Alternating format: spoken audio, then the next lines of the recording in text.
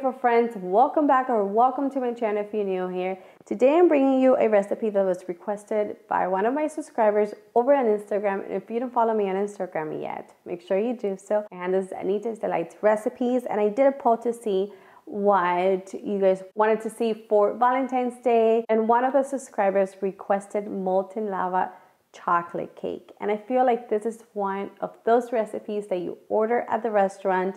You think there's like this magic trick behind it, and it's honestly very, very simple to make. It's decadent, it's chocolatey, it's absolutely fantastic, and I know you will love it.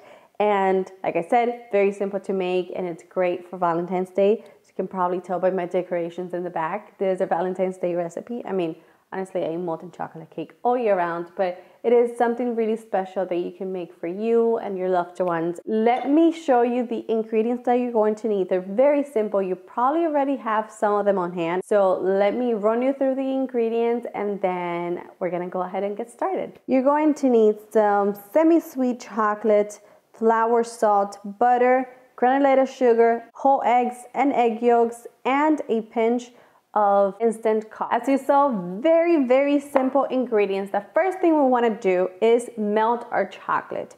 You can do this over a double boiler, or you can do it in the microwave like I'm doing. And in the microwave, I feel like it's quicker and easier, and that's just how I like to do it. But obviously you can do it, like I said, in a double boiler. And the way to do it in the microwave without scorching your chocolate is by microwaving in 15-second intervals. I feel like that's the way it works out for me. So what I'm gonna do, I'm gonna microwave for 15 seconds. I'm going to whisk the whole thing together. The chocolate is not gonna be melted yet, so you want to pop it back in the microwave for another 15 seconds and then whisk. And then I think I do it in like 3 intervals. So the chocolate should be melted in about 45 seconds. But remember, it's really important that you do it in those intervals. Otherwise, your chocolate is gonna scorch. You're gonna have to start all over again. And nobody wants to do that. So I'm gonna go ahead and do that. And then I'm gonna show you exactly how you want your chocolate to look. Pretty much just like melted, luscious, and delicious chocolate. And we're going to continue until our next step. My chocolate has completely melted, and as you're going to see, it's very melty and just like silky smooth and luscious. We're going to cream our egg and egg yolk with our sugar. So I'm going to do this with my hand mixer because otherwise it is going to be a workout. And you also want to start preheating your oven at 425 degrees Fahrenheit. First, I'm going to beat the eggs for a few seconds, and then I'm going to add the sugar and let it just get very nice and foamy. Now that my eggs have started to look a bit foamy, I'm going to add in my granulated sugar. I'm going to mix again until it has pretty much volumed inside. Okay, I don't know if you can see, but my eggs and sugar are very thick and just creamy looking, and this is exactly the consistency that you're looking for.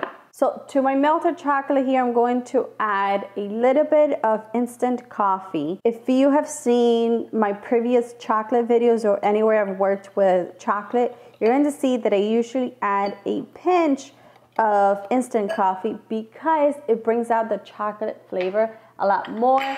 I don't know why, it just happened, okay? So I do recommend that you add it. If you don't have it, that's obviously okay, but that's my recommendation to you. Will make this even more decadent and chocolatey. What I'm gonna do now is I'm going to pour in my chocolate to the eggs very gently. Remember, we did let the chocolate rest for a little bit. We don't want to make scrambled chocolate eggs. That doesn't sound appealing to me, and I don't think it sounds appealing to you either. So I added my chocolate, and now we're going to mix the whole thing together with a spatula. We want to mix it in, but at the same time, you want to be very gentle because you don't want to ruin all the beautiful volume that we created in the eggs, which is going to make this very light. You want something that looks like this. As you can see, everything's pretty well combined. Now I'm going to add my flour and salt to make sure you give it a quick mix before you add it to the chocolate. And as you can see, it's very, very little flour. And you just want the chocolate to hold, but since there's not a lot of the flour in this, that's what's going to make this very nice and molten. So you just want enough flour to hold these little cakes together. Very gently again, fold in your flour. Okay, this looks absolutely perfect. As you can see, that's exactly the consistency you're looking for. Okay, so I have my ramekins here. I'm gonna prep this. I should have done it before, but that's okay. Here I have some baking spray, and it's my favorite to bake with because it already has the flour in there. It is going to ensure that your cakes come out very nicely. So what I do is I spray.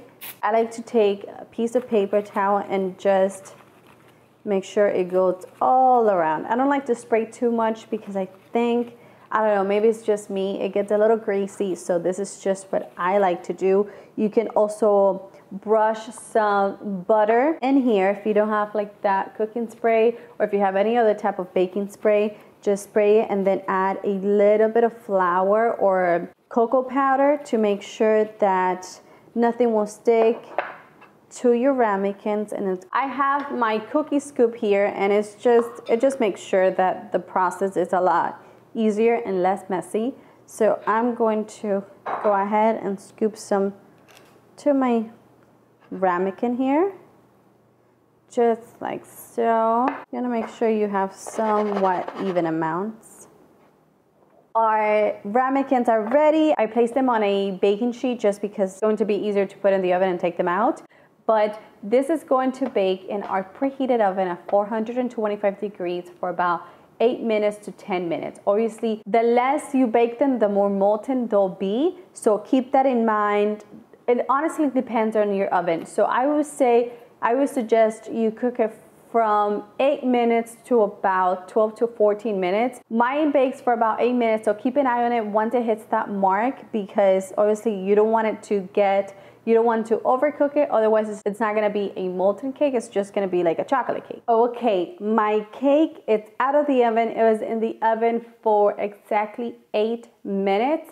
I think that's like the perfect time for me. I'm gonna let it sit for about a minute or two, and then we're going to transfer it onto our plate. I'm gonna show you how to do it. It should come out very easily because we did spray it with that spray. I'm going to serve mine with some vanilla ice cream and some strawberries. So what I'm gonna do to the strawberry is just cut a few little slits all the way from the top, so we can fan it like that. I don't know if you guys can see it. And then I'm also going to top it with a little bit of powdered sugar. This is one way you can do it. You can also add some whipped cream on top.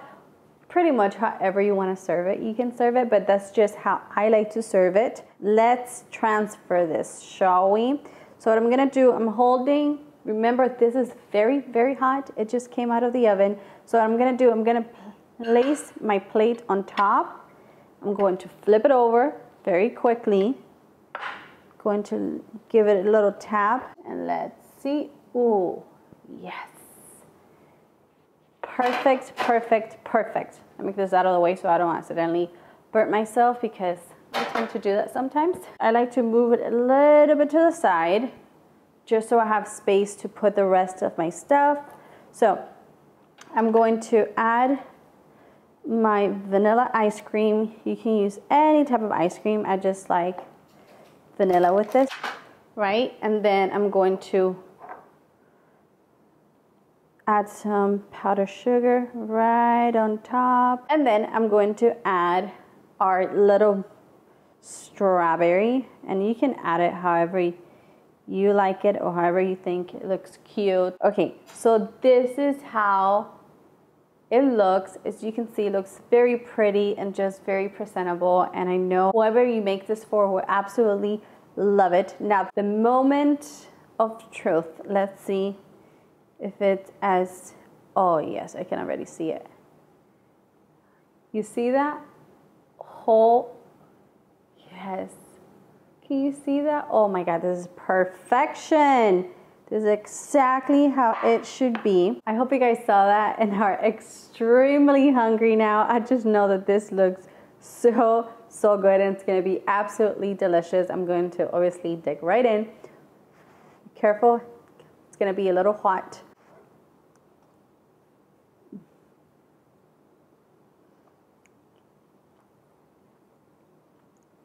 There is something about it that is just so good. As you saw, it has hardly any flour. We did beat those eggs to a creamy perfection, so it's very light. Like the cake outside is very light, and then the inside is just, this is pure goodness. I don't know what else to say. I do recommend that you use a good quality chocolate because that's honestly all you're going to taste. The recipe on my website, remember, you're gonna find everything on my website, anitasdelightsrecipes.com. And the recipe there is for 2 servings. Obviously, you can double the recipe, you can triple the recipe if you have more people to serve this to. I hope you guys enjoy this recipe. Make sure you give me a thumbs up if you did. Thank you so much for spending time with me, and I'll see you in the next one. Bye-bye.